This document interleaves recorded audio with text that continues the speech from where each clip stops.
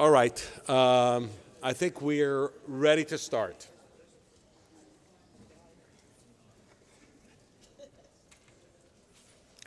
It's a good sign that everybody's talking amongst each other, but we have a lot more to do today, so you'll have to compartmentalize your socializing to the planned breaks. So I'll try to be brief, although sometimes it's difficult. This is the fourth of our annual precision medicine, patient-driven precision medicine conferences. And every year we've had a keynote by individuals who really represent this notion that patients, citizen scientists, people who have experienced disease directly or indirectly through their family, become activated in ways that can drive healthcare and biomedical science forward in ways that if we just waited for the healthcare system and for the scientific establishment to do on its own, it might not happen as fast as we would want. And I think back to our first keynote speaker, Matt Might. Matt Might, who when I first met him, had only been known to those of us in the computer science nerd community as an expert in computer languages and privacy, and also had been featured in a New Yorker article about his son, who had been the first diagnosed in the world with a mutation in a gene previously not associated with any human disease whatsoever. And Matt, by the time of the writing of the New Yorker article, had been able to push forward the early exome sequencing of his child, which allowed the identification of the causative mutation, and using transgressively social networks, Google AdWords, Twitter, to find, in the end, dozens of patients throughout the world who had the same characteristics as his child and who then ended up, for a large proportion, having, in fact, mutations in this disease. And so I already was thinking to myself at the time, how many fancily trained doctors do I know, physician scientists, who've been able to discover a new disease and then create a cohort? And then by the time I had invited him to our first annual meeting to give a keynote, he was able to tell how he had networked with a bunch of scientists in glycosylation biology and had come to the hypothesis that perhaps what was missing in his child's brain was a small sugar that was cleaved off of a larger sugar and sugar polymer. And I saw him say this in front of the head of the then head of the FDA commissioner. He described how he ordered this, even while he was looking for gene therapy at millions of dollars per person, he ordered on Amazon.com the sugar, made a milkshake out of it, drank it, did not die, and then the next day gave it to his child, who, by the way, had never cried. That was part of the syndrome. And this child not only had the first tears ever, but also went on to have much less seizures. He was having hundreds of seizures a day, and went down to just a few seizures a day. Matt then went on from this conference. He was seen by someone from the White House and became a very important operative in the Obama White House on developing policies and infrastructure around precision medicine, both for the Precision Medicine Initiative, now called All of Us, and for the Million Veterans Program. And this individual who was trained in computer scientist and had a tenure-track job as a computer scientist at University of Utah, in fact, a tenured job there, is now head of the new Institute for Precision Medicine at University of Alabama. So I think it's a remarkable, but I think telling story, and it's also remarkably not unique. Our second keynote speaker was a woman who had been in the finance industry. And when she was told that her child had Sanfilippo disease after her child was 6 months old, and was told, perhaps unkindly, but probably no differently than many others would have told, this was in Paris, in France, that she should go home and watch her child, spend quality time with the child while her child would, A, develop, then lose milestones, and then die. Instead of accepting that, she started a gene therapy company, and she came and gave us a talk about it in the middle of building up this company, which has now gone through an IPO in France, and several individuals have been treated. And I could go on and on. But the point here is that the work towards precision medicine, and when I say precision medicine, what do I mean? Well, I speak as someone who was one of the authors, along with Susan Desmond-Hellmann and many others who wrote the Precision Medicine Report.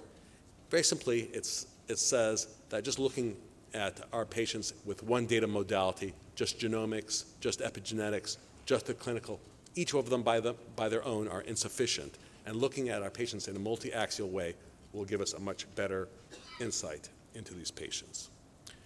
And what I think that we illustrate in this conference is that there are more ways than just traditional biomedical, industrial, academic complex to move forward to realizing this vision. I think we need this huge complex, but there's more that we can do to move it forward.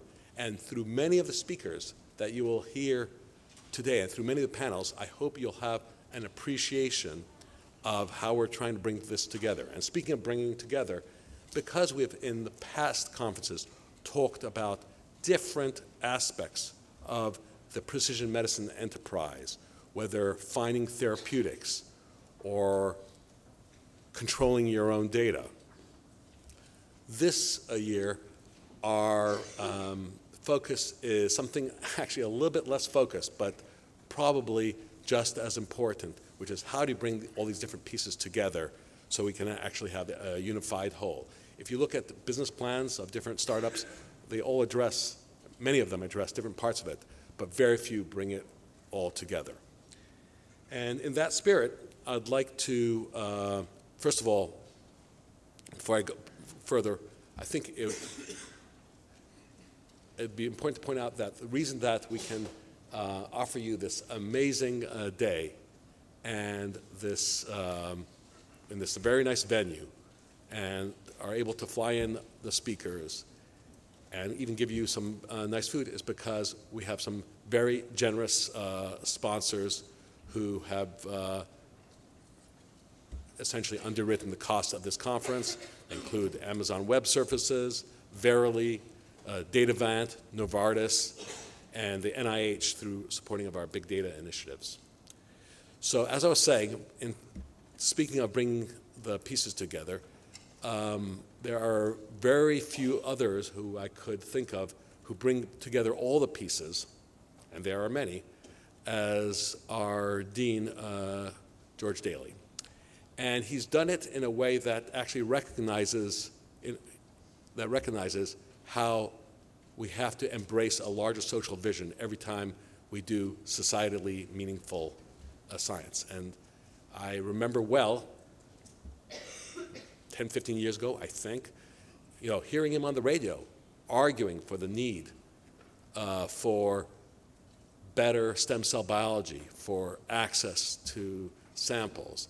And so he's continued that thread in his assumption of the deanship at the medical school here, because there are a lot of the pieces present in the medical school, but we're a tough bunch, and his job has been to bring it together. And perhaps he'll touch on that now. So thank you very much, Dean Daley. Looking forward to hearing your remarks.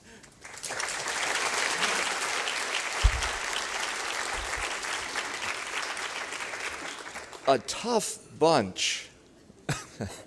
No, not at all. Thank you, Zach. Listen, it's great to be here to give a little perspective on the day. Welcome, everyone. So great to see so many folks here. We've got Gil Oman right up front, who knows a thing or two about precision medicine. Great to have you here. So welcome to the 4th Annual Precision Medicine Conference at Harvard Medical School. Every year, this program showcases the swiftness in which we're approaching this new area, how many strides forward the community has taken towards a shared goal of providing truly integrated, data-driven, and ultimately effective medical care for people. You know, biomedical knowledge is accruing so rapidly at such vast scales that it really transcends the ability of any human mind to actually comprehend it. And so we've got to come up with new strategies for managing the data. And that means that the biomedical research enterprise is becoming ever more dependent upon the quantitative, computational, and systems approaches that are going to make sense of the data that we're collecting and are going to allow us to translate it into the useful diagnostic and therapeutic strategies. I'm living this right now. My sister has just gone through major cardiac surgery at the Brigham and spending a week in the cardiac surgical intensive care unit. And the volume of monitoring that has gone on in just her case is just truly extraordinary. And yet I'm sitting at the bedside realizing just how little of that information we're taking advantage of. And the fact that we're still making cognitive mistakes in patient management, mistakes that I think will be corrected and supported by the increased use of computational strategies for supporting healthcare. So as Dean of Harvard Medical School, I have to say, I believe very strongly that we need to invest in major ways in the areas that I've talked about in computation and systems and the like, because ultimately that's going to transform healthcare. So I have announced, and it's not just because Zach has introduced me, but we at HMS are going to be investing considerable resources to strengthen our Department of Biomedical Informatics, which Zach chairs, and the Department of Systems Biology, which is now very ably led by Professor Galit Lahav. Both departments provide a foundation for the sort of complex biological inquiry that you're all going to be discussing today.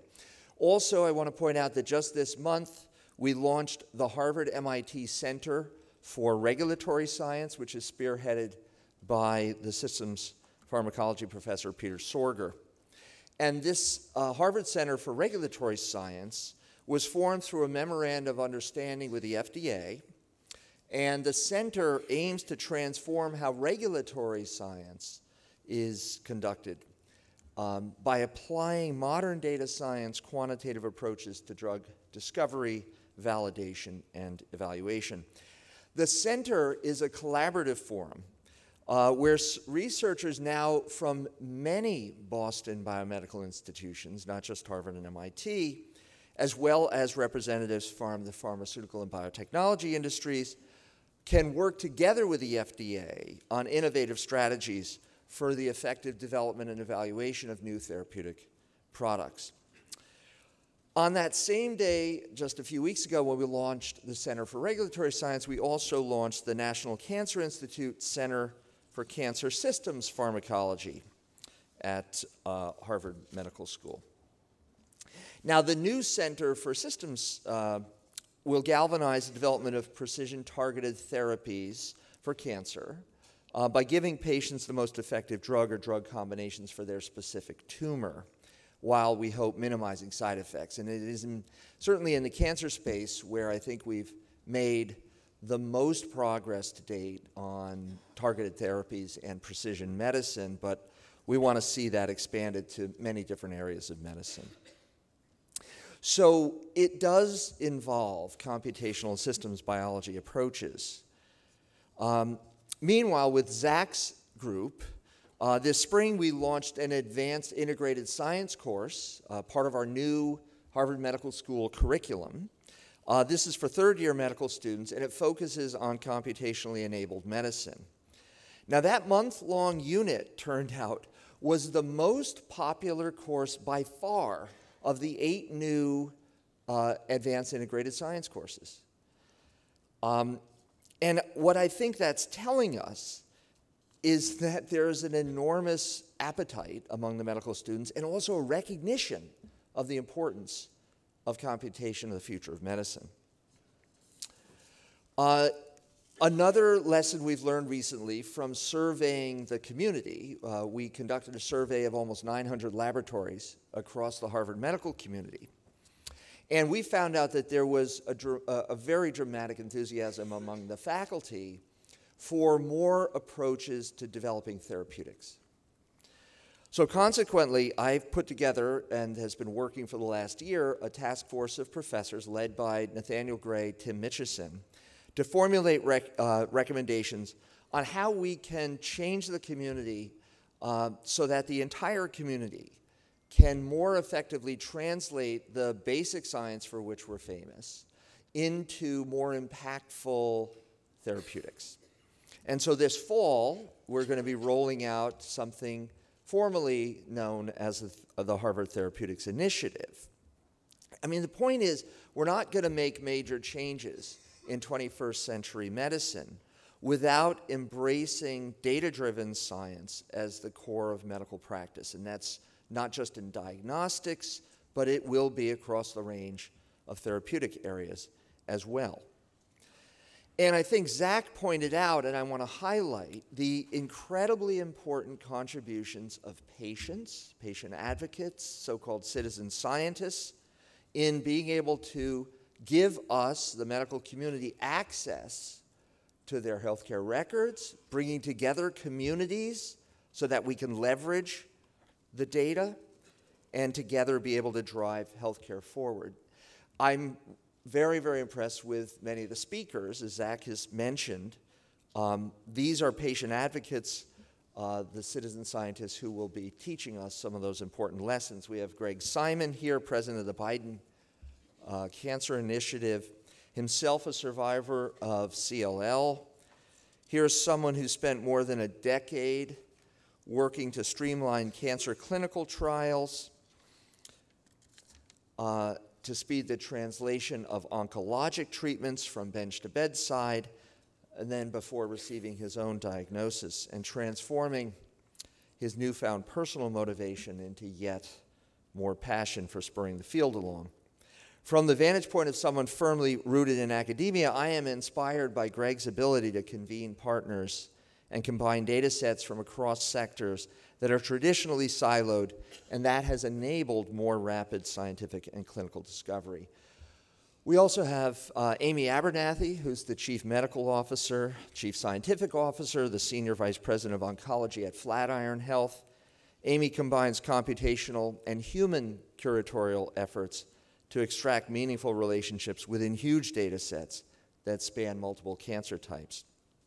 For more than a decade, Amy has led the development of clinical data aggregation systems that spur advancements in cancer care, including personalized medicine, outcomes research, cancer care quality monitoring, and scientific discovery.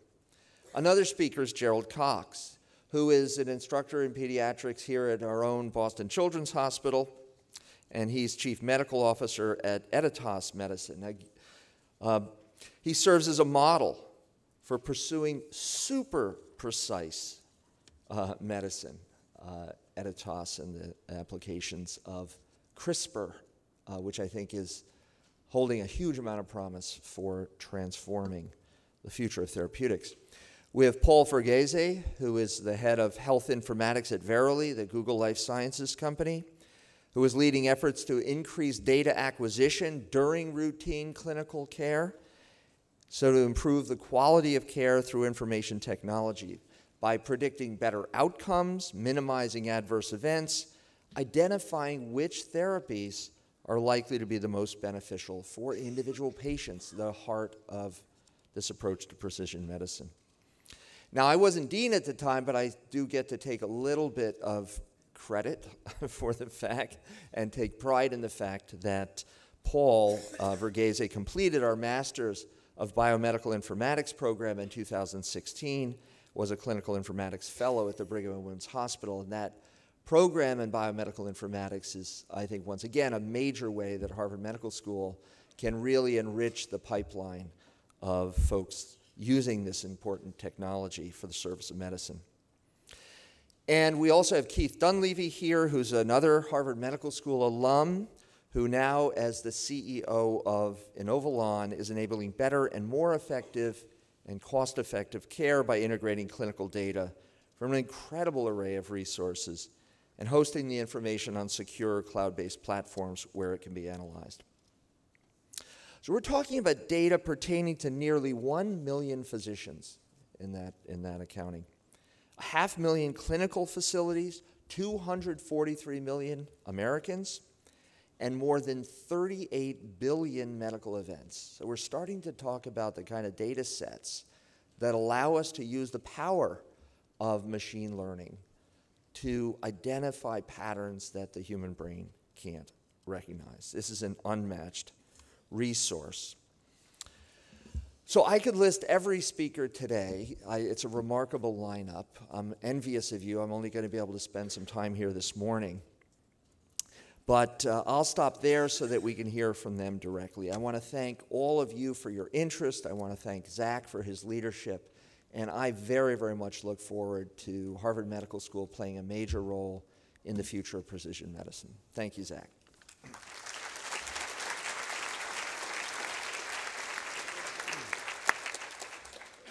Thank you very much, Dean Daley. So I'm very proud to say that we're batting 1,000, which is every single one of our keynote speakers, including this one, does not, unless they've been very secretive about it, have an MD. And so, as far as I can tell, Greg Simon has a degree in law at the University of Washington, but no MD.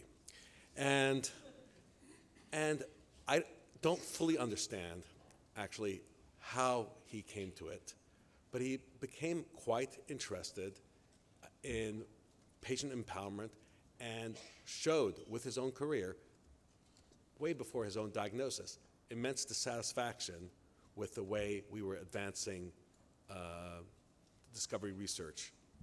And this was very evident in his foundational work with Faster Cures and the Milken Foundation. And it was very evident in his own work in the industry, the pharmaceutical industry, where he was not just another pretty face at Pfizer, but he was actually working on patient advocacy there, which at the time that he was doing it was not the sure crowd pleaser that it is today.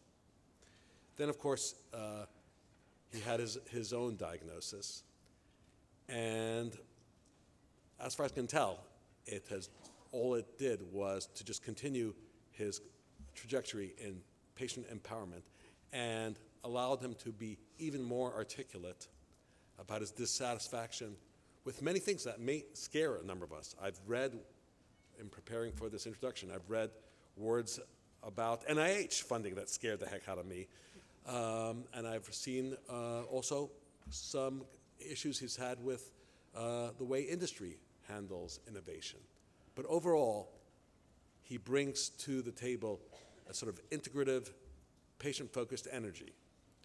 And I think that perhaps no better evidence of that comes from his trajectory from being the head of the task force at the White House on cancer to his now leadership of the Biden Cancer Initiative, where literally dozens of new projects are being spun up just in the course of the past year.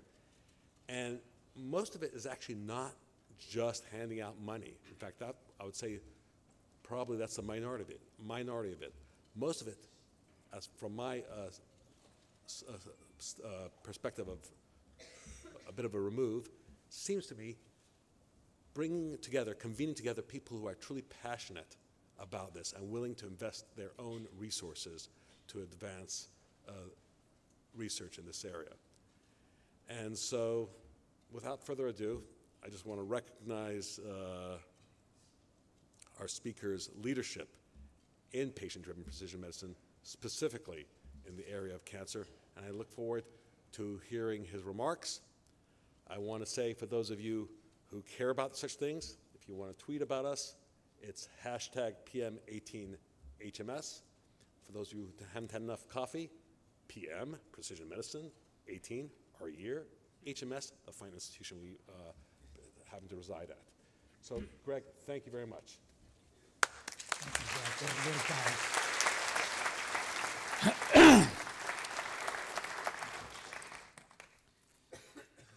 Put down the tools of my trade here: a book, a watch, a phone. I consider it a real honor to be asked to talk to a group like this. I usually assume that the other people who could have been here are either out of the country or maybe in jail, because the trajectory of my career basically involved two things: answering my phone and hiring really great people so I can go out and do things like this. Literally, and this is what I tell millennials all the time, answer your phone. Opportunity does not text.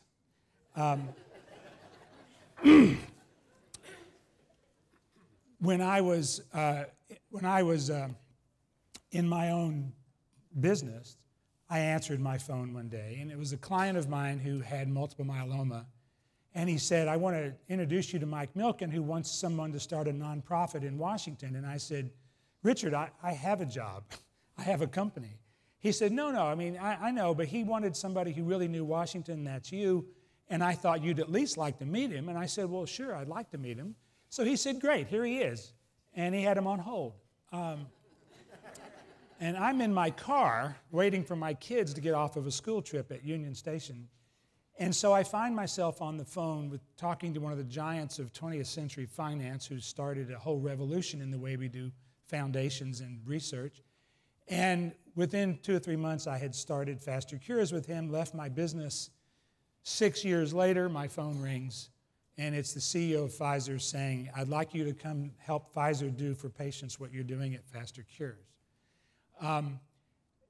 Fast forward, I went to a conference in Sweden. I sat next to a guy I didn't like very much because somebody had moved my book from the person I wanted to visit with to the corner, and I thought, I'm talking to Jabba the Hutt. And he says, "I got an idea for you. Next time you're in New York, let me know." So I let him know, and because he was a jerk, he didn't respond.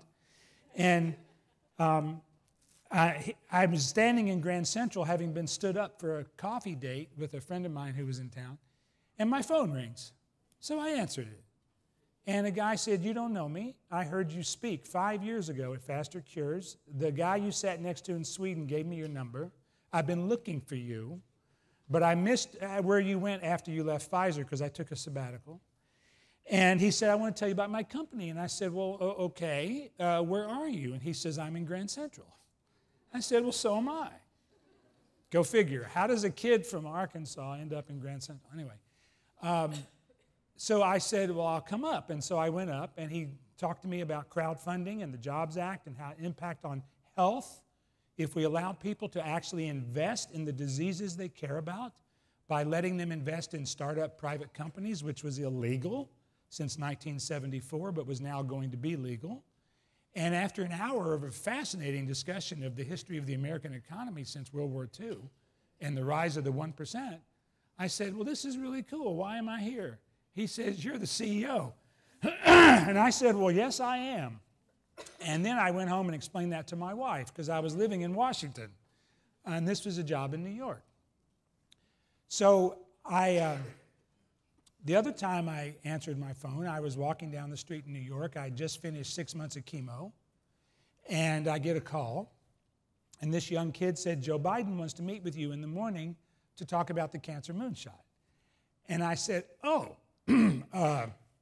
well, I'm in New York, and I have a meeting tomorrow morning with my leukemia doctor. And he said, oh, no problem. We'll set it for the next week. So I hung up, and I said to myself, what am I, stupid? And so I called my leukemia doctor. It's like 9 o'clock at night, but we're friends. He's a cellist. I'm a cellist. I had leukemia. He's a leukemia doctor. We had a lot in common. And I said, Marty, I just got this call to go talk to Joe Biden about running the Cancer Moonshot Task Force, but I have an appointment with you tomorrow morning. And he said, what, are you stupid? Go, you can see me anytime. So I did, and I got the job, and here I am. Answer your phone. I could never have designed the career I've had. I'm a very lucky person. So that's not what I'm here to talk to you about, obviously. But first, and I apologize if people have heard me speak before because I have not changed my mind about anything, okay? This is not one of those speeches where I go, you know, a year ago I said this, but it's not that way. It's like Trump said, well, you know, I might be wrong in a year, but I'll come up with an excuse. My problem is I have been on a tear since college against positivism. How many of you know what the positivist movement was?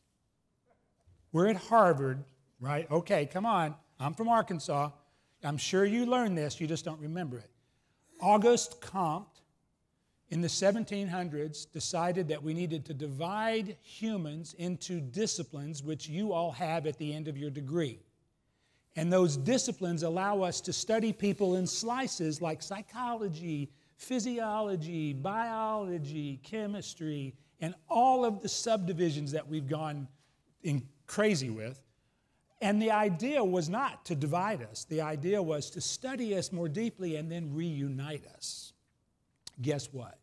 We never reunite us. And that was why I was on a tear in college, because I did a huge paper comparing the psychology, personality theorists, and the philosophers of history, and pointing out that you cannot understand the differences among them if you don't treat psychology and history as one discipline.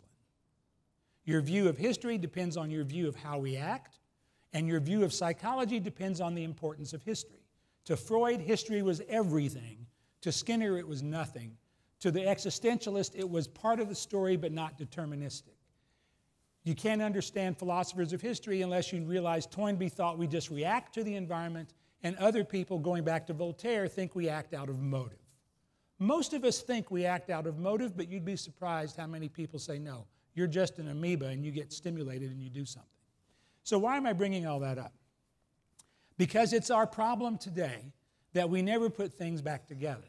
We never look at the whole person.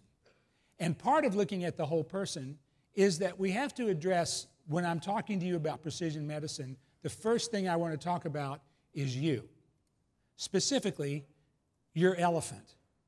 Okay? Now, you may not know you have an elephant, but you do. When I look out and see 1,000 of you, I see 2,000 of you because you're each riding an elephant, according to Jonathan Haidt, the neuroscientist, behavioral psychologist, who says we're all riding an elephant that represents our subconscious.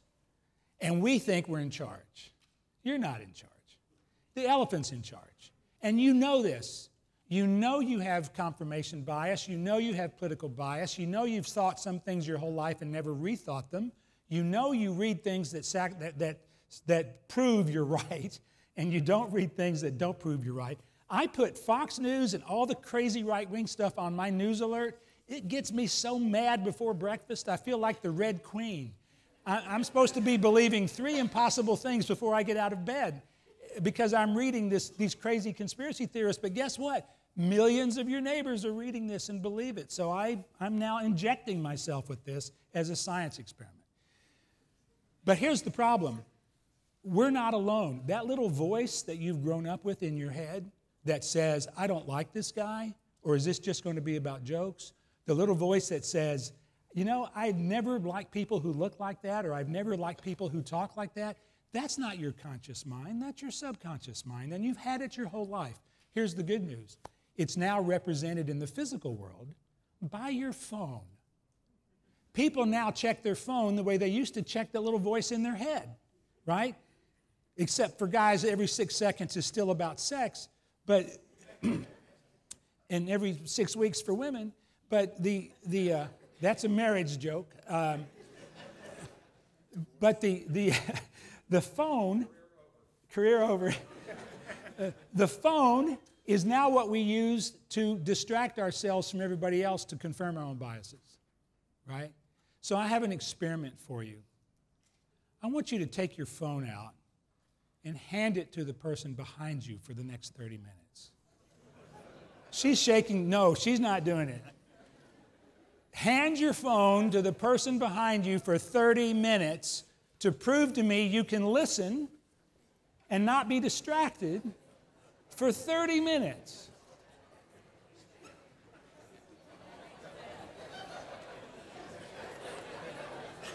Go ahead and make friends. Is your phone muted? Is it muted? No, it's recording. Oh. Okay, that's good. This is a success already. Okay. Now, interestingly, there are 2 or 3 groups that do this really well. Nurses and caregivers, because they trust people and people trust them. How many of you refuse to do it? Okay, not bad, not bad. I was at a CRISPR conference, and I asked them to do this, and they totally refused. Everybody refused. And I said, let me get this straight. You don't trust the person behind you with your phone for 30 minutes. The person in front of you doesn't trust you with their phone for 30 minutes. But you want all of us to trust you with our germline so you can manipulate it, and you won't even loan your phone.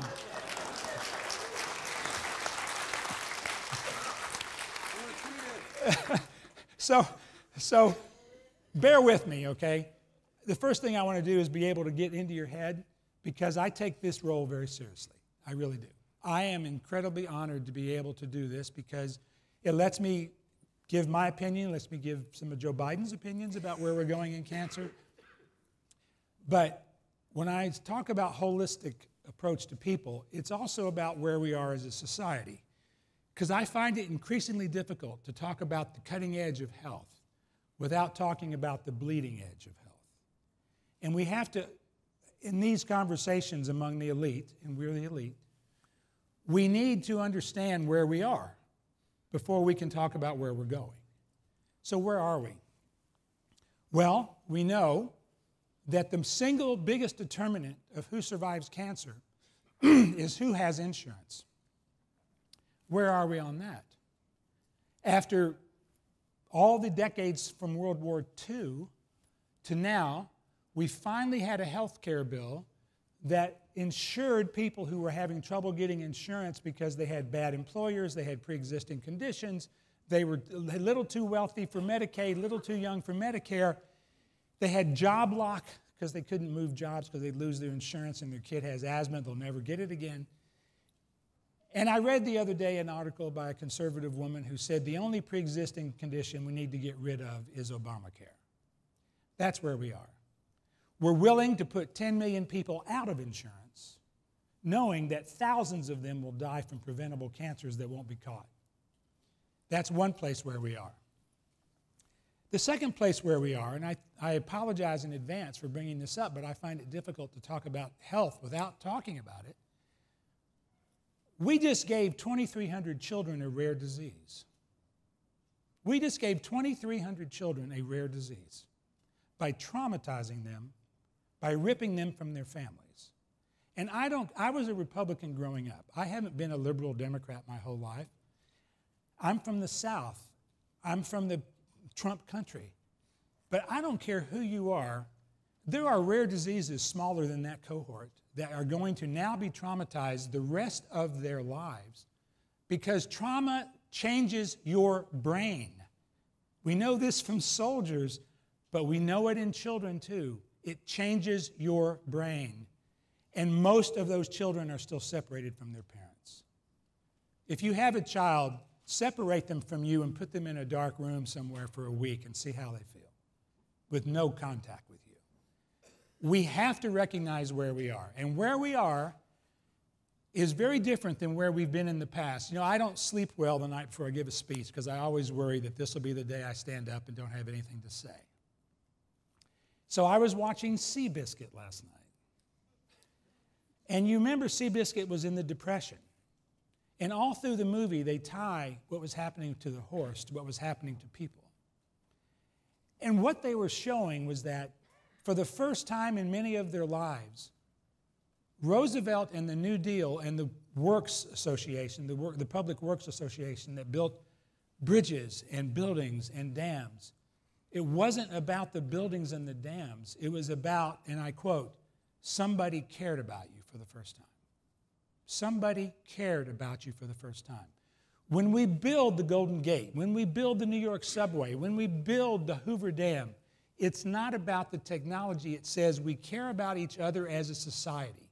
We want to be able to move around. We want to be able to generate power cleanly. We want to be able to get people to jobs they need to get to across the bay. It was audacious to build the New York subway. It was audacious to build the Golden Gate. Where is that? If we can't build, the equivalent today is not a building. The equivalent today is healthcare. The audacious building of a healthcare system is what we are not doing. And that is something that we have to do, and you have to be part of it. Even if you're at the cutting edge, you will be like a cartoon character that runs off the cliff and realizes too late there's nothing under him. If we let the entire healthcare system fall because politics are just too messy, while we're working on precision medicine because that's clean and straightforward. End of that. But I think it's important for us to think about it. So I want to talk about one organization that puts patients first better than anybody else. The cancer cell. Cancer cells are totally devoted to putting the patient first. They are obsessed with the patient. They harness the blood supply. They harness the nervous system. They harvest the tissue system. They use the healthy cells around them as human shields to keep them safe from radiation and chemicals and the blood-brain barrier.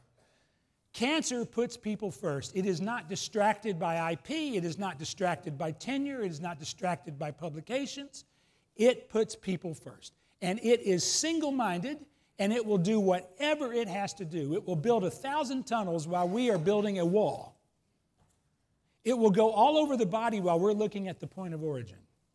We're constantly looking for the bank robber in the safe, and they've long ago left. Cancer is our model for how we should fight cancer because cancer is completely undistracted and single-minded. Can we say the same about our system of fighting disease, that we're undistracted and single-minded and totally focused on the patient? When I was at Pfizer, I realized that we had 150,000 people in clinical trials every year, and we never once talked to them. I go to dinner, and Open Table surveys me before dessert. I fly, and before I land, I get a survey about my flight. I devote my life to a clinical trial for a year, and I don't even get a thank you letter. When I suggested maybe we should send thank you letters, people were like, oh, wow. Never thought of that. I'm like, how did your mother raise you? We thank soldiers at every ball game who put their lives on the line for us. Clinical trial patients put their lives on the line for us. At their expense often, at their pain and suffering often. Thank you would be nice, but more importantly, how was it? So we created the first in the industry, it's embarrassing to say it, feedback loop for patients to opt in to tell Pfizer what their experience was in the trial, Did you get good or better health care? Would you do this again? Would you have a family member do it? Did you get the information you need? Do you know what happened in the trial? When I mentioned this to another person from another company, they were like, wow, we never thought of that. And I'm like, how can you not think of this? It happens in your life every day in every other place except the most important part of your life, which of course is your health. So yes, it was a little frustrating that that was news. Let me put it that way. So if we can mimic the cancer cell, we'll do a whole lot better than what we've been doing so far, because cancer's way smarter than we are, knows more biology than we do, knows more escape routes than we can possibly block, which is why there was a great article in Nature a few years ago that said, compare the war on cancer to the war on terror. You bomb something and the survivors become more radical, not less radical. You attack the cancer viciously, it becomes more virulent, not less virulent. You cannot destroy it. You cannot eliminate it. What you do is you either spread it or you make it literally revert back to an earlier stage of its evolution to become more virulent. What we as humans call our reptile brain. When you're in those stupid arguments or driver's rage, you literally are in a different part of your brain that's fight or flight. Cancer cells do that too, and they recruit the healthy cells to do the same thing. So yes, we can think that we're destroying cancer, but what we really want to do, the same with terrorism, is contain it. Keep it from spreading. It's the spreading that kills you. And yet, we've devoted decades to destroying it with the result that we haven't been spending decades figuring out metastasis until recently. So, for the rest of my talk, I have several people I want to mention. One is Bill James, the baseball statistician. One is my Uncle Tom, who is as crazy as you might think if he's from Arkansas and I'm still calling him Uncle Tom. Tina Turner, Yo-Yo Ma, and then we'll have a big finish with Jesus. I'll leave it there. So I want to talk to you about 3 cancers as an example of where we are and where we're not. My cancer, I found out I had leukemia from a physical. And I found out when I was getting off an airplane. Instead of answering my phone, I made a call. And I talked to my doctor because I wanted the results of the physical before he closed the office. And he said, PSA is good, cholesterol is good, by the way, you have leukemia. What? By the way, you have leukemia. I said, well, I went to public schools, but that's not how we use by the way. It's like, by the way, you have a little lint on your coat, not by the way, you have 180,000 white cells. That's like, holy shit, you have 180,000 white cells, should have been the first thing out of his mouth. This was 4 days later.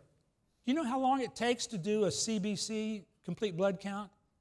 20 minutes. 20 minutes at most. Somebody knew on Monday when I did the test that I had 180,000 white cells, and nobody told me all week. I flew to San Francisco. Different kind of leukemia, I could have died. I happen to have the slippery cell kind, so it doesn't cause a blood clot when you fly, but it could have.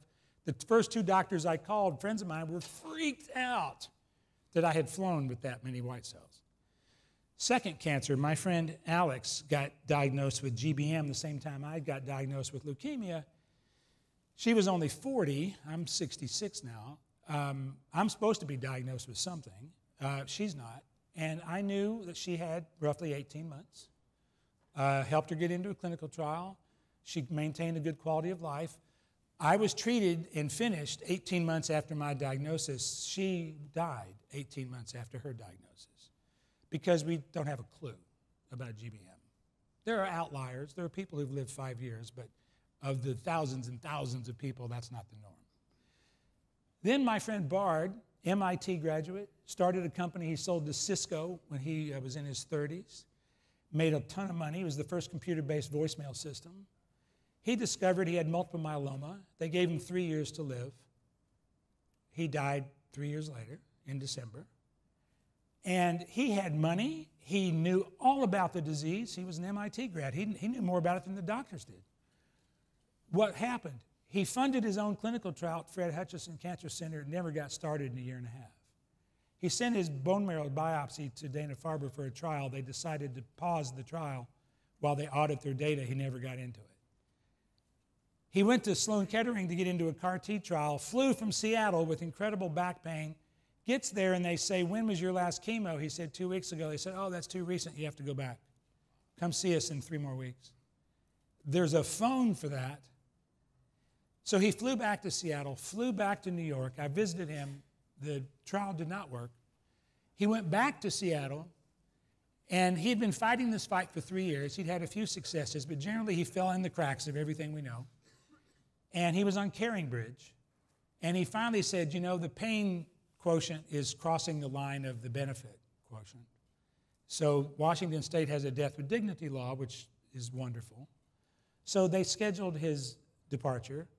And his wife's last post said that her husband spent the last 3 months of his life doing his own personal moonshot to let the doctors try whatever they wanted to on him to see what happened. That got to me. I knew he was going to die. We had said our goodbyes. But the idea that the moonshot had inspired him to let them experiment on him was incredible. I don't know that I could have done that. So why do I bring these 3 stories up? My story shows how broken the basic healthcare system is, that you let somebody go 4 days and not tell them they have leukemia. But I got perfect treatment down the street from my office, well insured, never got sick from the treatment, never got sick from the leukemia. That's the only person I know with that story. My friend Alex never had a chance. My friend Bard could have had a chance, but the way things worked out, he didn't. But the clinical trial system completely failed him at every level at the best institutions. So it's hard to be optimistic about the cutting edge when I'm still looking at the bleeding edge, wondering, how is it they never got the trial started in a year and a half? How is it you can fly to New York and find out they have to ask you a question they could have asked you when you were home? So that causes a lot of consternation for me, which is where the moonshot comes in. When we started the Cancer Moonshot Task Force, I'm facing 20 agencies, and it all came down, because I'm a history major, it all came down to me to questions. What's the question? Is the question, do you need more money? Is the question, do you need to expand your personnel in this program and that program? That's the question people are used to the government asking each other. That wasn't the question. The question was, where are you touching patients in their journey from prevention through survivorship and everything in between? And if you don't know the answer to that, go back and figure it out and come see me. And then figure out how you're going to double that.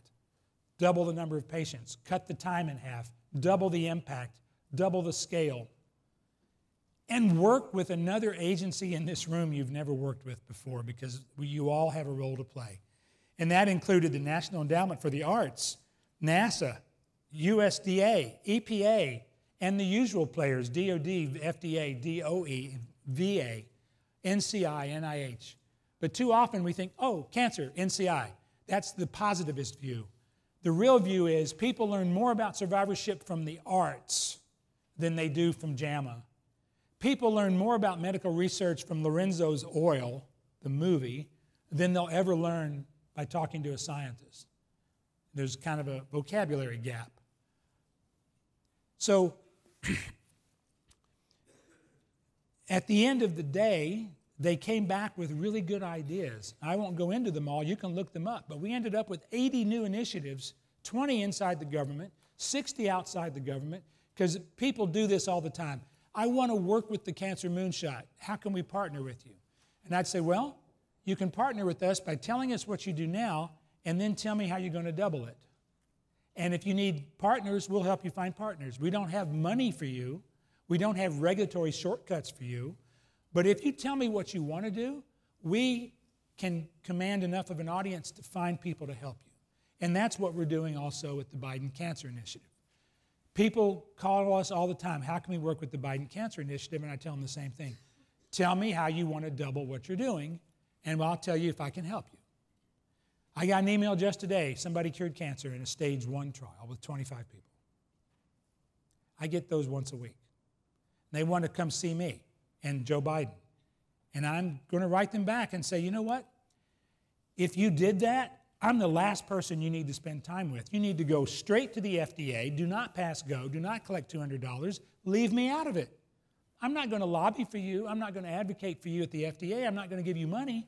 But if you've cured cancer in 25 people in a stage 1 trial, which I'm highly skeptical of, then you need to just do what you're supposed to do and do it fast. That's how you help us. But what we're trying to do, it has to pass the mother test. So my dad never understood what I did as a consultant, and I don't blame him. I didn't either. But my mom says, so son, what do you do? And I say, well, we try to get people to share data more. You mean they're not doing that now? No.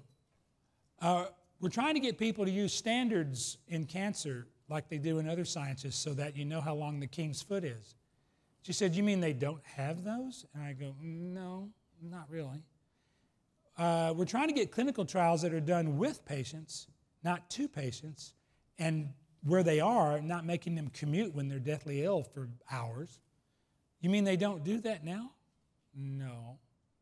And I see my mom thinking, God, I raised an idiot. He's working on stuff that I thought was already done. So finally I came up with I said, Mom, we're trying to build the cancer research and care system you think we already have. And she, oh, okay, that's good. Now, my mom's 95 and on fewer medicines than I am, right? And my dad died at 91. I'm trying not to blow the family lineage here with my leukemia. I'm trying to, get into my nines, so to speak. But that's what we're trying to do. We're trying to build the cancer research and care system you think we already have. So this is, people fight with me about data sharing. Oh, it's not going to be that useful. Oh, we're not going to learn that much. Oh, the important data gets shared, at ASCO, at the big conferences. And I say, okay, let me tell you about my Uncle Tom. He's crazy. He's dead now, but he was crazy for his whole life. Never had a job. He had a car wreck when he was in his 20s, so he had a stiff leg. So in addition to being bald as an egg and having a stiff leg, he always started every sentence like this, whoop. So he'd come over and he'd say, how you doing, Greg? And I'd say, I'm great, Uncle Tom. How are you doing? He'd go, whoop, I'm fine. I'm not making this up. He was a hoarder like you have never seen. TV couldn't hold this. He had everything, the toilet, the tub, the oven, the bed, stacked to the ceiling with papers. He would go out at night and find stuff and bring it home. He died, and we had to go through the house with a city dumpster, like 10 of them, and we went through garbage, garbage, garbage. Oh my God, here's my father's ticket home from the war on the Queen Mary. Garbage, garbage, garbage. Oh my God, here's a letter my grandfather wrote to every member of Congress in the 30s about how to end this depression in the South by starting a program of subsidizing cotton purchases. Oh my God, and here are all the answers he got from senators and congressmen. Garbage, garbage, garbage. My father's Colt 45 and a bag of bullets and his duffel bag where he dropped them when he came home from the war and nobody moved them for 70 years. I am from Arkansas. They don't move around much. My uncle was born and lived and died in that house. My mother mailed that to me, the gun, with the bullets, a bag of bullets that you could not mistake for anything else, in a box, through the mail, in 2003. National security? You tell me. So why do I bring that up? Hospitals are hoarders like my Uncle Tom. Your data is born, lives, and dies inside their house. There's a lot of junk, and there's a lot of great stuff. Right? Women who survived ovarian cancer treatment better if they were on a beta blocker. That's not what they were looking for, but that's what they found. Hospitals hoard data. Doctors' offices hoard data. Researchers hoard data. Journals hoard data. And if a human being does it one at a time, we think they're crazy. If they do it as an institution, it's a policy. It's our policy. Why are you hoarding all this data? Why don't you let it out for a walk? Well, there might be something valuable in there. Okay, I'll bring a dumpster and we'll go through it. No, we'll go through it. When? Well, later. They don't go through it. That's the whole tragedy. They don't go through it. Standards, Bill James, baseball. Knowing I'm a lifelong Yankee fan, Zach put me up in the home of the Red Sox at the Hotel Commonwealth, where every bottle of water has a Red Sox logo on it. I was like dehydrated when I woke up this morning. So, didn't want to touch it. So, baseball has more standards than cancer, right? They have come up with so many ways to measure things. It's like the new Yankee rookie, Gleyber Torres, is the first rookie who is 20 years and 9 months old to hit 3 doubles in a week, in the last 50 years against 3 different pitchers, one of whom was left-handed. I mean, they track all this stuff, and they have ways of measuring if you were replaced, how many runs would that mean, pro or con? They even measure your path to the ball if you're a defense person. If you're an outfielder, they measure the efficiency of your path to the ball. Now imagine in cancer if we could measure our efficiency of our path to a breakthrough. First, that scares a lot of grantees to death because they know how inefficient science is. Can we do better? Of course we can do better. But here's the other thing that combines data sharing and data standards. In baseball, if you know how one player is doing, you know how one player is doing. You don't know how he fits into the average. If you know how the whole team is doing, you know how the whole team is doing, but you don't know how they fit into the league. So you have to measure the whole league in the same way to figure out who's where. You can't do that without standards. And yet in cancer, we don't have standards for checkpoint inhibitor assays for immune response. We are just now starting to do standards for tumor mutational burden and other aspects of immunotherapy that are really critical. We're just now getting standards for digital pathology or for pathology. Hundreds of years after we started doing pathology, we still don't have a standard for Mayo and Sloan Kettering to write the same report the same way. And we wonder, what is the role of the patient? Well, there are 3 roles of the patient. 1, know them by sharing their data and understanding their data. 2, respect them by having a standard. If you're going to cut them and biopsy them, for Christ's sake, have a standard on how you examine it and describe it and how you diagnose it. And 3rd, include them. Clinical trials are done to them, as I mentioned, because we seldom involve patients in the design of the trial. Atul Gawande book, Being Mortal, says, start with asking the patient, how do you want the rest of your life to go? Not, do you want this intervention or that intervention? What do you want your life to be? The same with clinical trials. What's an endpoint that matters to you? I have glaucoma. I looked up clinical trials because I have normal pressure glaucoma, which is difficult to treat. One of the clinical trials was going to do a spinal tap twice a year.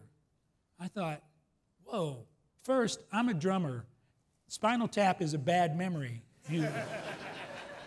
Secondly, I'm not going to volunteer to do a spinal tap for my glaucoma when there are 12 eye drops and 2 laser surgeries that I could do first. Somebody thought that up on a Friday night after too many drinks. So at the Biden initiative, we're working with NIST to develop standards around immunotherapy assays. We're convening the people who already have data sharing networks, and there aren't that many. They fit on a few slides. To bring them in and say, if you can share in your group, can you share among your group? And why not? And believe me, if Joe Biden's in the room and you ask why not, and they say, it's our data, it could be valuable, it's too hard technically, it's a bad meeting. You don't want to do that. The head of Epic asked him, why do you even want your medical records? I leaned back. I've worked for 2 vice presidents, and I know when to lean back. And I don't even want to work for a president. And Biden looked at her and said, none of your business. It's the right answer. It's the simple right answer. None of your business. They're my records. Clinical trials, we fight about that. Do we need more people in clinical trials? If you're a big doctor at a big institution with big trials, no. You get everything you need because people are dying to get in, literally. But what about if you're in Mobile? What about if you're in my hometown in Blytheville, Arkansas, near Memphis? The community oncologists treat most people, 80, 90% of people, to say to them, you need to put more people in clinical trials. And by the way, that means you should hire a clinical trial nurse and you should hire clinical trial trialists who know how to do all that. That's not helpful. That's why Google Health failed. They came up with a big thing, and step one was enter your medical data into our chart. Okay, where is my medical data? How do I get it? And do I have to copy it from a piece of paper, or can I cut and paste? Boom, crash, burn, because you cannot put the burden on the patient, and you cannot put the burden on the community oncologist. So we're starting an initiative to work with the big guys, to work with the community oncologist to provide the people and the training, to provide the resources to do a trial in the community. Why? My friend Alex commuted from New York to here at Dana-Farber for a clinical trial in the last months of her life with 2 young children at home. Now, what are they possibly doing at the wonderful institution of Dana-Farber that they couldn't have trained someone to do at Sloan Kettering 40 blocks from her house? Nothing. And I guarantee you somebody from Boston was commuting to New York. Well, if you live in Blytheville, Arkansas, you're commuting 3 hours round trip just to get a shot in Memphis. You're commuting farther than that if you want to be in a clinical trial at a big city. This isn't the way to run a system. This is the way we've always done it, but that's not the way to run the system. So when I say we're trying to create the cancer system you think we already have, it's worse than you would ever imagine if you're on the patient side of the equation. So that gets me to Tina Turner. Precision medicine. I'm begging you, what's love got to do with it? Do not, please, do not fall in love with precision medicine. Why? We overlook the faults of people when we fall in love. We overlook the challenges to the relationship. We defend everything at all costs. Confirmation bias gets worse, not better. We lose objectivity. Do not fall in love with precision medicine. Treat it as the enemy. Try to break it. Try to stress it. When somebody says, oh, I think this is where we can go, say, great, let me see if I can break it. A whole group of transfer people started at Yale to create a new way of licensing things out from universities because they fail 40% of the time because of confirmation bias. And what they did was they go in, they get the asset from the dad and the mom, and they say, we're taking your asset away, and we give it to people who try to break it, who hate it. And if they can't break it, then we license it to pharma or biotech because it's been de-risked. That's really not a word, but I have to use it. It's been de-risked because people who do license straight out of universities, it fails 40% of the time.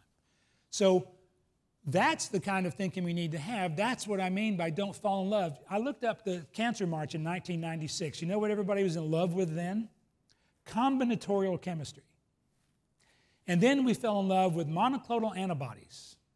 And then now we're falling in love with immunotherapy, which is killing some people and saving some people. It's got a long way to go. Now we're falling in love with precision medicine, the right drug for the right person at the right time. That's great, but don't believe it until you see it. Don't think it's there and see it because you love it. Challenge it at every stage of the game. Now, there are other critics out there like Vinay Prasad at Oregon Health University who was a critic of the moonshot. He's a critic of immunotherapy. He's a critic of precision medicine.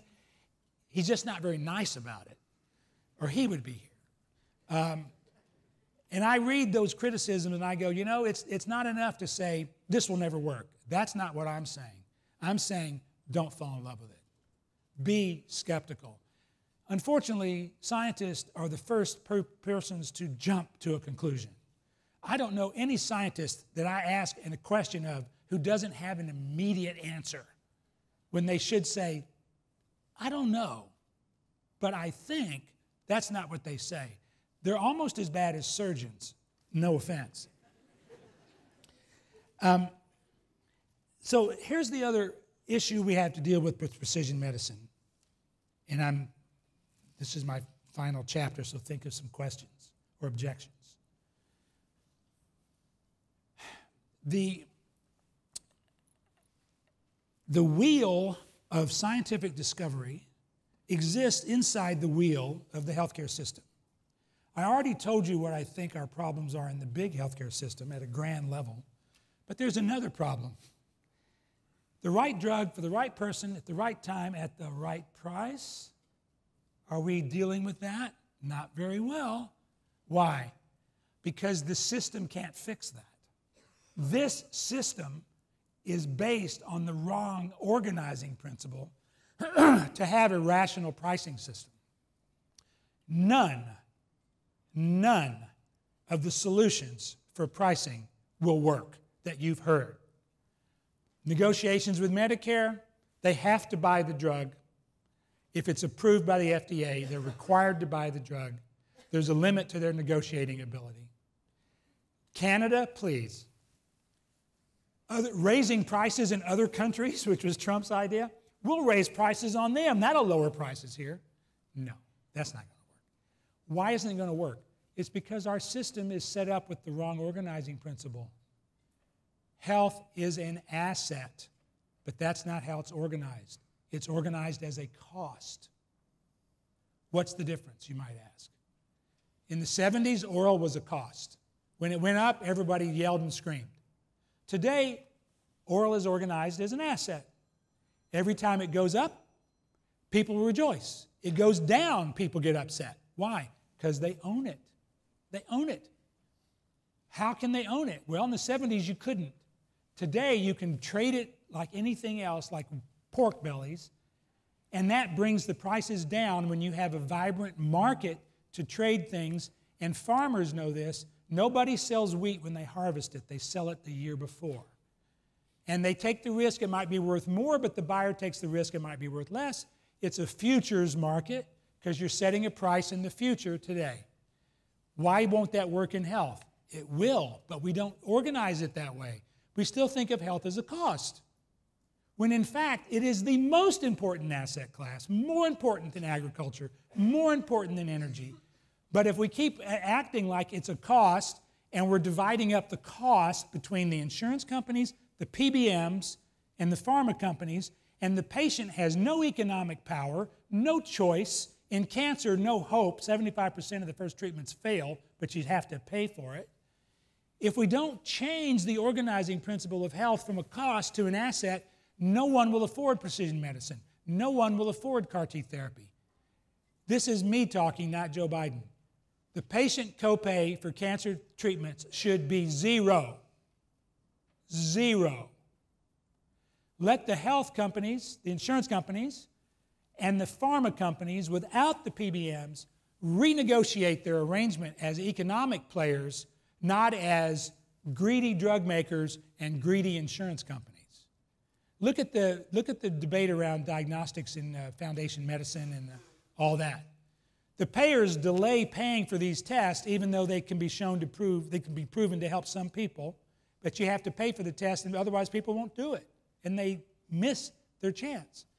So here's the problem. The insurance company's over here saying, I have to pay for this now. I don't get the benefit of saving that life over the next 20 years because I have nowhere to get that benefit. They're going to move to another company. The drug company says, I have a treatment that you just take once. I need to get all the money now. So what do these two things have in common? They both need a place to hedge their liabilities today over time and to get their future gains today. That's what's called a futures market. That's how it works. So if you're an insurance company, why don't you invest with the drug company in the phase 3 trial in exchange for a long-term contract at a better price? And pharma gets money up front that saves them the cost of capital for expensive phase 3 trials in exchange for a guaranteed revenue stream over time. It doesn't all have to be a cash flow deal. No company in America does cash flow. Everybody borrows money. Everybody thinks in the future except the healthcare system. So if we don't fix that wheel, all the good work you're doing in this wheel is going to get lost because people won't be able to afford it. Especially going back to the beginning, if we kick 10 million people off insurance who are the neediest among us, who can't get on Medicaid, then we're just making it even harder for them to be able to afford a treatment for which there is no other option. So that brings up Yo-Yo Ma. I met Yo-Yo Ma by chance, and we became friends, and I would see him when he came to Washington to play, and he told me something I want to tell you. Practice, everybody thinks practice makes perfect. You've heard that, right? That's not true.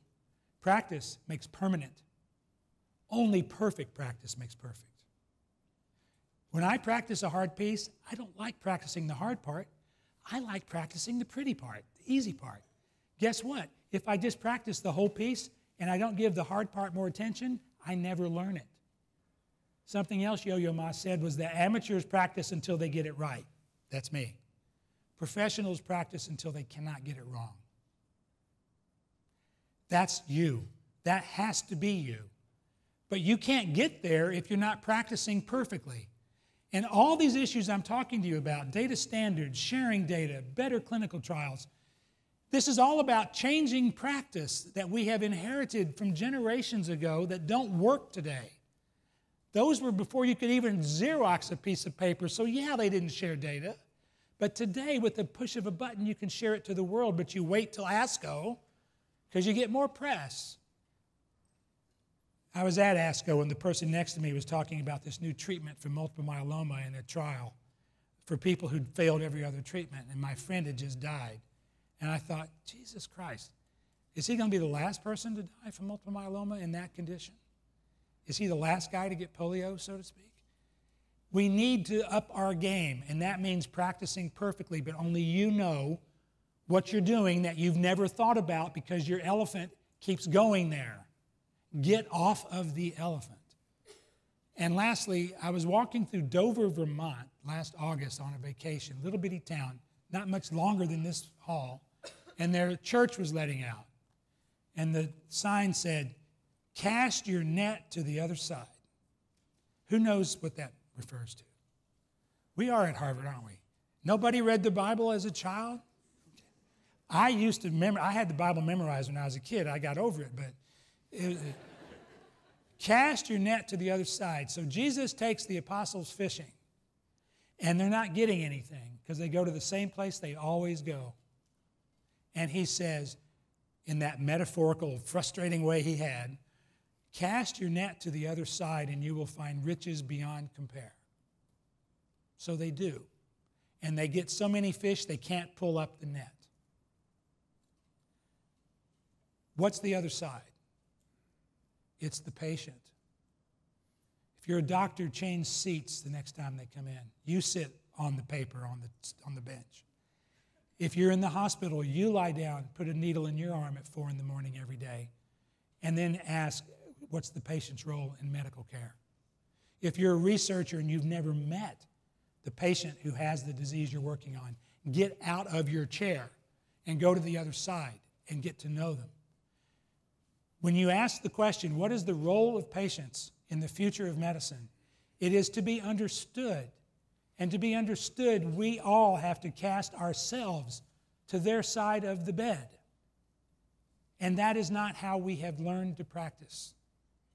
So I beg you, don't fall in love with the whiz-bangness of precision medicine. If you want to fall in love with something, fall in love with the people you're trying to help.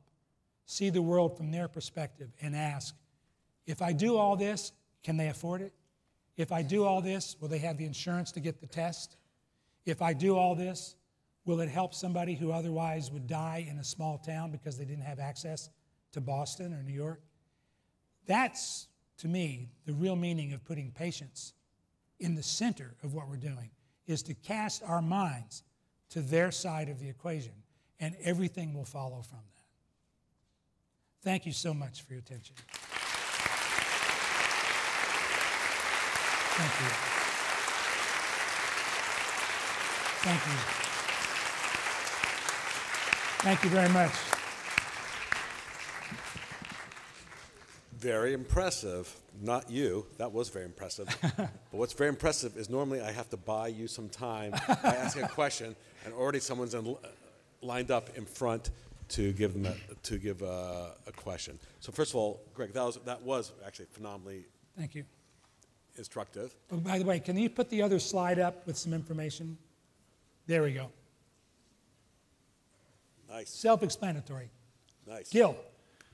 Greg, it's a powerful set of many messages, beautifully delivered. Thank you. There's one more topic I'm sure you have strong views about, which is preventing cancers. You know, we're all obsessed in medicine with treating after the harm is already well launched. And we have in this whole society very little attention to prevention, whether it's in health or in many, many other problems of our society. But there is a strategy that combines multiple avenues for reducing exposures, enhancing healthful behaviors, developing drugs and nutritional schemes that actually reduce development of cancers. Yes. Is this a big part of the agenda? And if it isn't, what should be done to make it so?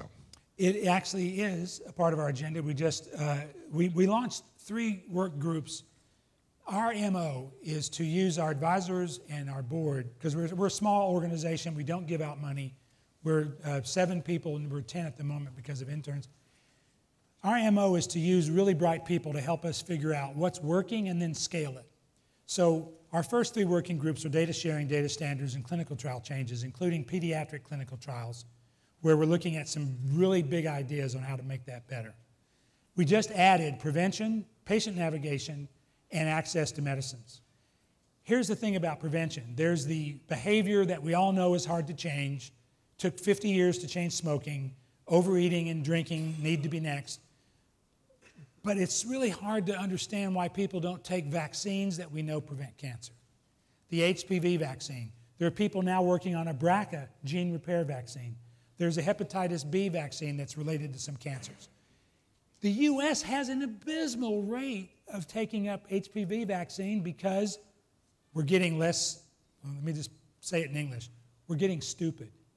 We're arguing about the role of vaccines in mumps and measles and chickenpox. And parents hear HPV vaccine, they think sex. I think cancer. That message has got to change. We've got to stop having a war on science, because if we can't do the simple prevention measures, how are we ever going to do the hard ones in terms of behavior and diet and early detection? So in the moonshot, George Washington Public Health School came to us and said, we want to help with tobacco cessation using social media tools. Great. Next week, Case Western Cancer Center came in and said, we want to work with tobacco cessation because Cleveland's housing projects have huge rates of lung cancer. So does DC. I said, you need to meet George Washington. They did.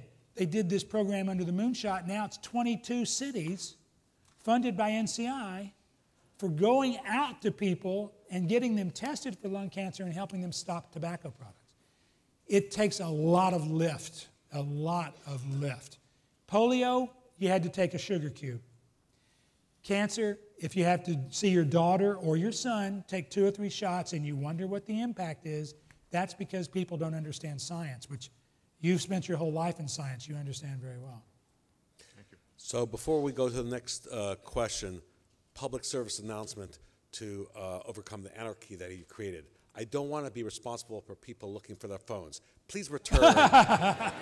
Please return the phone to the person in front of you. If you forgot your phone, isn't that fun? Isn't that fun? Temporarily. Yes, sir. Over here. Whoops. In presenting your model of the futures market, you said without PBMs, and I'm curious what you believe is the role for PBMs, if any, in a healthy healthcare system. 0. When I was at Pfizer and they said we were going to give PBMs a rebate for Lipitor after it went off patent, I said, oh, it's a kickback. And they said, oh, no, it's not a kickback. It's a rebate. I said, rebate to whom? To the PBMs. Why? Because they'll put us on a better tier. But the patient doesn't get it, right? No. Well, then it's a kickback. They did not like me much. Greg, please explain. What is a PBM? A pharmacy benefit manager determines which drugs are first choice, second choice, third choice for a provider. And if they want to give you the first choice drug, which is expensive, they have to have a reason to do that. But if they want to give you a third level drug, it's a little easier because it's a generic. But the companies that are going to go generic will often pay the pharmacy benefit manager a rebate that lowers the price to the insurance company through the PBM, to get a better status in the formulary. This is stupid. It is corrupt. It is not the way the system should work. There should be the drug you need at a price that the insurance company agrees to pay so you can afford it. And the healthy and the wealthy should be subsidizing the people who are not well, but right now we do it the other way around. If you're poor and sick, you subsidize me. That's not right. You pay the highest price if you're... Health is the only industry I know where the price of what you buy depends on who you are. If you went to the movie theater and you wanted to buy a ticket, you get $1 off if you're a senior. But they don't charge you $10 more if you're 50. You go to buy a car, they don't say, well, tell me what you do, and I'll tell you what the price is. But in healthcare, you show up and they say, well, what insurance do you have? The price can be here or it can be here. This makes no sense. We can't fix it. We have to break it and start over. Thank you. Next question. Thank you for your inspiring talk. Thank Your viewpoints about cancer and fighting cancer are very illuminating. So my question is that, can we borrow some or learn some based on systems thinking and theoretical models from other challenges, like aging society, poverty elimination, environmental protection, and world peace, for a better precision medicine practice? I missed the very last part. Say that again. Okay, can we learn something from other challenges? Yes. Yes, from So- a systems thinking of. Yes, so interesting. Some friends, we were talking earlier today about a friend of ours named Jesse Dillon, who started a company that gives you how different medical systems around the world would treat the same condition. So Indian medicine, I can't say it, medicine, Chinese traditional medicine, Western traditional medicine, homeopathic medicine, naturopathic medicine, all have a different approach to things. What we're learning and what we're doing in our prevention program is also including energy balance, which means your food intake, your exercise level, your metabolism, all of those sorts of things. This is another part of putting the person back together again, including things like the microbiome, which we're learning now is incredibly important. So we cannot continue to use a rifle shot. It has to be a net to look at the whole patient's life and see what's driving. You know, there are parts of the country where people get certain cancers. We know it's environmental. The political will hasn't been there to do anything about it, and that has to change. Yes. Thank you. My name is David Platt. I teach computer science across the river. I'm the author of the book Why Software Sucks. Okay. And my question is, are you in the breakdown of the data sharing are you seeing a lot of that because of bad computer systems, incompatible computer systems, Oh, yeah. bad user interfaces and such? Oh, yeah. So it's like Maslow's hierarchy. Yes. At the very bottom, you have computer systems that suck because they were designed to suck so you couldn't leave them. And they couldn't interact with other systems. That's which it. is Yeah, you got it. The whole electronic medical record industry is built on creating systems that suck that you cannot leave. They're like black holes. Okay. And if you leave, it costs you tens of millions of dollars to customize the next one. And the dirty little secret is they're designed for billing, not healthcare. That's one problem. The next problem up is, as you know, just putting data on the internet is not data sharing. There needs to be a definition of the provenance of the data, the quality of the data, and who knows all that? Data scientists, not doctors, not researchers. So you need a marriage of people like you and people like these people doing precision medicine because they didn't spend their life studying data science. You did, but you didn't spend your life studying molecular biology, I don't think. So you have to put those two together. And then there's the top level, which is, why should I do it at all? And that's where you get into whining that it's okay to be a hoarder, and it's not. It's just a real simple discussion. You're a hoarder, stop it. Yeah. Thank you. You're welcome. Hello, good morning, ladies and gentlemen. My name is Tina Chu. I'm an ophthalmic therapeutic innovator. I was very impressed by the enlightening perspective that you share with us on the precision medicine. Many of the topics are very close to my heart. And for example, giving the right drug to the right patient at the right time and being critical about the precision medicine. One of the most striking one is your Uncle James story, describing how hospital bury those drunk data and the good stuff. And in pharmaceutical research, the same thing. If they publish a paper and 5 patents, if we are able to turn that 5% of the patent that sitting in the patent office, US, I always say we could perhaps live in the Mars, turn those really the science knowledge into something that can benefit to the patient. From your perspective, from a very strategic policy-making perspective, what you are able to propose, make a change in the future, how we really utilize the real-world data, the big data era, and really convert those from data to knowledge, and from knowledge to the practice, as what our chair here enlightened in the first paragraph here, turn that into a real-world benefit. Yes. Instead of sitting there. In many years ago, I think J&J and the Pfizer, Allergan had all those I'm glad you brought that up. I meant to bring it up. Isn't it amazing in 2018 we now think that we should use real-world data? Think about that for a minute. What were we using? Right? What were we using? We were using artificial data with the human equivalent of a white-bred pure mouse, right? Now we say, oh, let's use patient-reported outcomes. What were we using? We were ignoring the patient's reported outcomes because we didn't trust the patient. So now this is good, real-world data and real-world evidence with real-world people in trials who have multiple conditions, and trusting the patient when they say, I feel good, I feel bad, this was better, whatever. I'm afraid I'm going to have to talk to you outside after because we got 2 other people and I know we're late. Yeah, in fact, my job is to keep this flowing. So I'm already going to cut into your lunchtime. Sorry, everybody. So 4 more minutes, fast question. Let's do all 3 questions and I'll just answer the bunch. Right. So state your question. How do we get new science funded faster? I found the cause of multiple sclerosis 3 years ago. And we actually now have a treatment that reverts Th17 cells back to Th2. And I can't get anybody's attention, and it would take me 3 years to go through the NIH. I hear you. I'll come back to that. Yes, Next.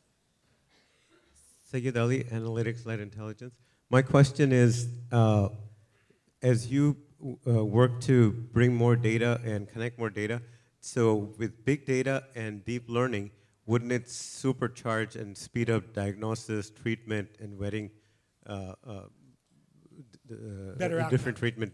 And then second is, today, all medical colleges should be teaching students a lot more statistics, data science, and analytics, because the future of medicine and doctors is to really become medical data scientists. Yeah, great point. I'll come back to that. Gita. Greg, I've just enjoyed your speech so much, and that was my main comment. I have one other piece of information. I'm Danish. My name is Gitte Petersen, and I was here 5 years ago with another precision medicine conference. Obamacare is obviously a bandage on a problem that needs a root canal. In Denmark, we have the same outcome in oncology. You can actually dial into each individual hospital to find out how good they are. We pay 1/3. That means that the US has already paying for outcomes that we could implement here with a different system. And I think that is a very important piece of information, that we could do this tomorrow if we could change the system. Right. So that's Yes. my message. Thank you. So last question first, the data question. There are so many things medical colleges don't teach. They should start teaching, like nutrition, like genetics a few years ago. The idea that they're also going to start teaching data science and statistics because the doctor's actually going to use it is such a heavy lift. I'll leave it to people who run medical colleges who will tell you that the curriculum is jammed with what they have to know about biology and surgery and anatomy, that stuffing one more thing in. Now, that doesn't stop them from making medical residents work 24-hour shifts, right? So if we could change that and let them sleep a little bit and then give them a few hours of genetics, a few hours of nutrition, a few hours of data science, instead of me knowing that the resident is basically tripping when he comes in after 24 hours, we might get somewhere. But that's not how medical colleges are the, what's the word? They are the last bastion of the old system that is going to have to change. The question about funding is a perennial question about funding. NIH can't fund everything. There's a bias toward the known. There's a bias toward the people you know. There's a bias toward the institutions you know. So how do you break that? Well, you have to have programs that are designed to break that. I've been arguing for this for a decade. They're just now starting to do some of those kinds of programs that fund younger people, that fund translational science. But the reason I started that company in Grand Central was we wanted people who care about multiple sclerosis to be able to find your company and fund it when since 1974, if you're a private company, you could not even talk about it. I couldn't talk about it in front of you without going to jail unless I knew in advance that each of you are worth $1 million. Think about that. Your government and the Supreme Court agreed, said you cannot talk about a private offering in front of people who aren't wealthy. So it made it really hard for companies to raise money. Now they've changed that, but the SEC killed it, and it's still really hard for small companies to raise money. This is crazy, but it's one more thing we have to change. And the next thing we have to change is the speaker. So I have to go. So thank you all very much.